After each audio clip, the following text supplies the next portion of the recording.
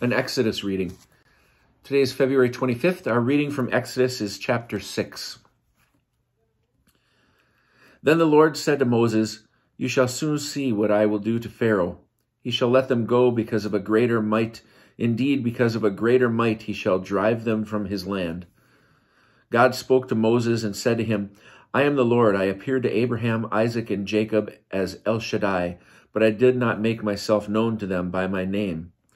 I also established my covenant with them to give them the land of Canaan, the land in which they lived and as sojourners. I have now heard the moaning of the Israelites because the Egyptians are holding them in bondage, and I have remembered my covenant. Say therefore to the Israelite people, I am the Lord. I will free you from the labors of the Egyptians and deliver you from their bondage. I will redeem you with an outstretched arm and through extraordinary chastisements. And I will take you to be my people, and I will be your God. And you shall know that I, the Lord, am your God, who freed you from the labors of the Egyptians. I will bring you into the land which I swore to give to Abraham, Isaac, and Jacob, and I will give it to you for a possession. I, the Lord." But when Moses told this to the Israelites, they would not listen to Moses, their spirits crushed by cruel bondage. The Lord spoke to Moses, saying, "Go and tell Pharaoh, king of Egypt, to let the Israelites depart from his land." But Moses appealed to the Lord, saying, "The Israelites would not listen to me. How then should Pharaoh heed me, a man of impeded speech?" So the Lord spoke to both Moses and Aaron in regard to the Israelites and Pharaoh, king of Egypt, instructing them to deliver the Israelites from the land of Egypt. The following are the heads of the respective clans. The sons of Reuben, Israel's firstborn, Enoch and Palu, Hezron and Carmi. Those are the families of Reuben.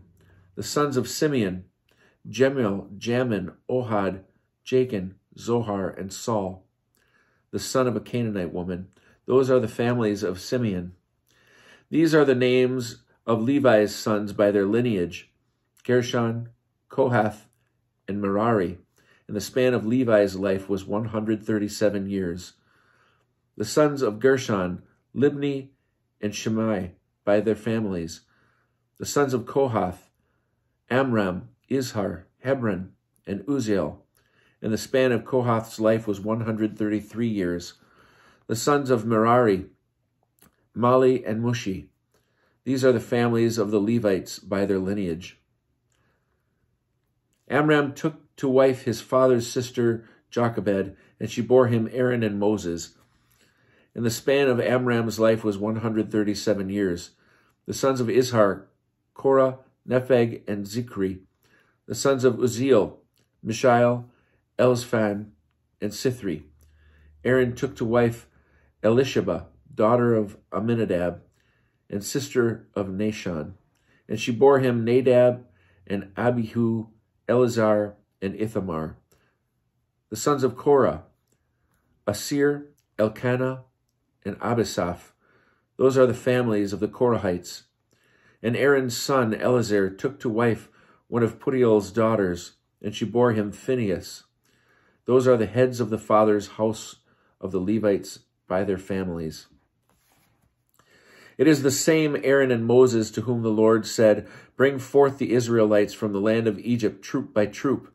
It was they who spoke to Pharaoh, king of Egypt, to free the Israelites from the Egyptians. These are the same Moses and Aaron. For when the Lord spoke to Moses in the land of Egypt, and the Lord said to Moses, "I am the Lord, speak to Pharaoh, king of Egypt, all that I will tell you." Moses appealed to the Lord, saying, "See, I am of impeded speech. How then should Pharaoh heed me?"